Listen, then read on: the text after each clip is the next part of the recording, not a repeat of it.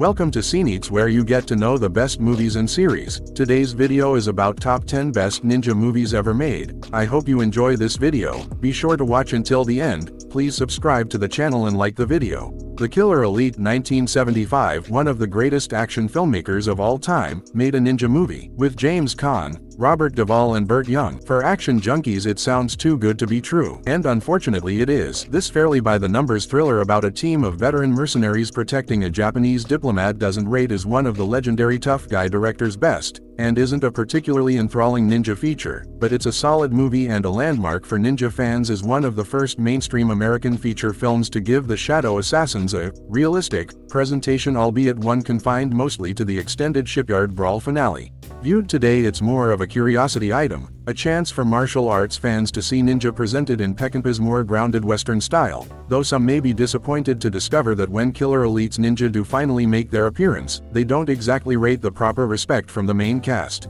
Shinobi Heart Under Blade 2005. Believe it or not, Japanese pop culture remains less consistently fascinated with ninja than the West, and especially neighboring China, but the subject enjoys intermittent bouts of public fascination, particularly in the realm of manga, anime, and historical fantasy novels. Shinobi Heart Under Blade is an adaptation of one such novel, Futaro Yamada's The Koga Ninja Scrolls, a fictionalized dramatization of a feud between the Koga and Iga clans at the dawn of the Tokugawa shogunate that also served as the basis for the anime series Basilisk. It's Romeo and Juliet with ninjas. Male and female heirs to the Koga and Iga leadership are plotting to hook up and unify their clans, an event that Shogun Tokugawa Ieyasu believes could create an army powerful enough to challenge his rule because of a prevalence of superhuman ninja abilities in both clans. Ninja Terminator 1985. The aforementioned Godfrey Ho has at least 115 known films to his credit, so don't be too surprised to see him turn up on this list twice. Ninja Terminator is often regarded as Ho's best ninja movie and is certainly the most quintessential,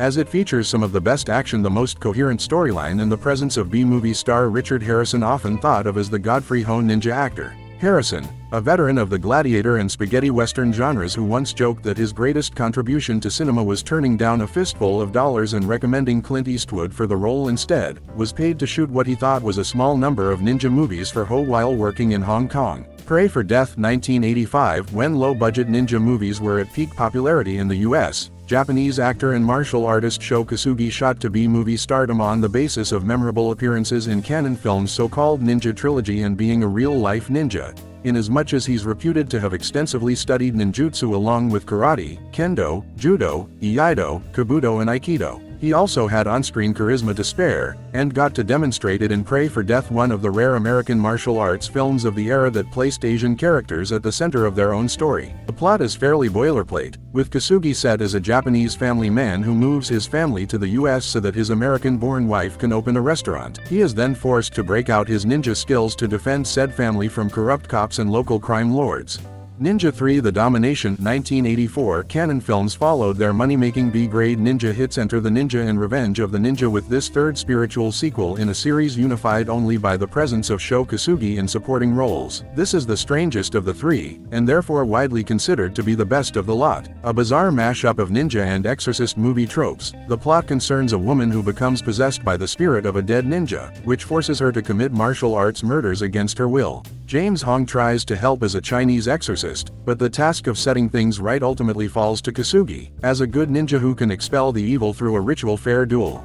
007. You Only Live Twice 1967. One of the all-time great ninja-centric action movies and easily one of the best original James Bond films, if you can manage to look past all the incredibly uncomfortable racism, which is easier said than done in a film whose central plot element is that Sean Connery can become Japanese with some skin-darkening makeup and black hair dye. Too bad, since it features the best Bond villain, the best Bond villain lair, and the best Bond finale action sequence, with 007 leading an army of ninja to storm the volcano base. It even has one of the sharpest screenplays of the Connery era, thanks to Roald Dahl on adaptation duties. Too bad the film's second act is so profoundly uncomfortable.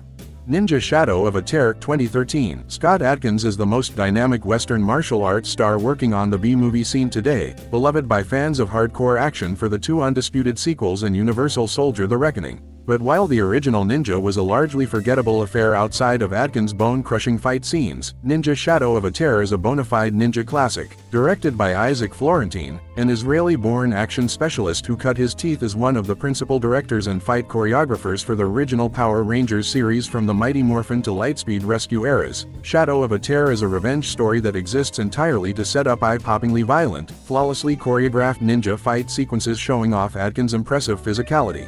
Lone Wolf and Cub Sword of Vengeance 1972, alternately known as the Baby Cart series, one of the most famous samurai movie franchises of all time, began with this film, which features ninja as primary antagonists and inspired the graphic novel Road to Perdition.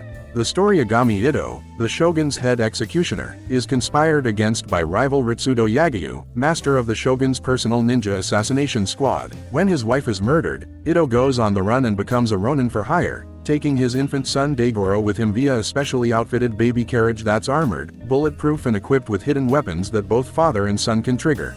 Together, they travel feudal Japan, taking on soldier of fortune work and fending off continued assault by the Yagyu ninja clan. The Five-Element Ninjas 1982, Chong Che, the godfather of Hong Kong cinema, directed some 100 films in his day, and is regarded as one of the most important filmmakers in the martial arts genre, if not the entire history of Chinese filmmaking, via classics like The Five Deadly Venoms, Crippled Avengers, The Water Margin and others. And in The Five-Element Ninjas, he helped solidify a template from which almost all subsequent ninja films would draw.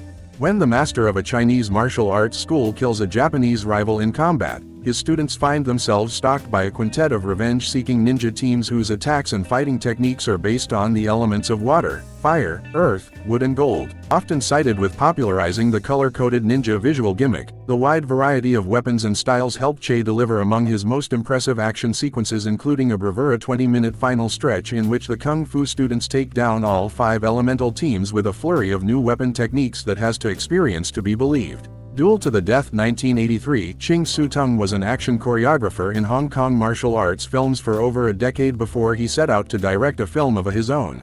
The result was an explosion of fresh ideas and audacious new techniques that divided genre critics, audiences and other filmmakers at the time, but is widely seen today as the beginning of Hong Kong action cinema's transition from the Shaw Brothers' golden age and the modern era that would birth international superstars like Jackie Chan, Jet Li and filmmakers like John Woo, ramping up the formerly taboo bloodshed and sexuality while eschewing studio-bound settings for naturalistic camerawork and on-location exterior shooting. But more importantly for our purposes, it reshaped the way ninja were presented in the genre for decades. Color-coded uniforms were out, black PJs were back and small teams were replaced by a surplus of infinitely renewing foot soldiers swarming over action scenes like human fire ants, and that was just the beginning.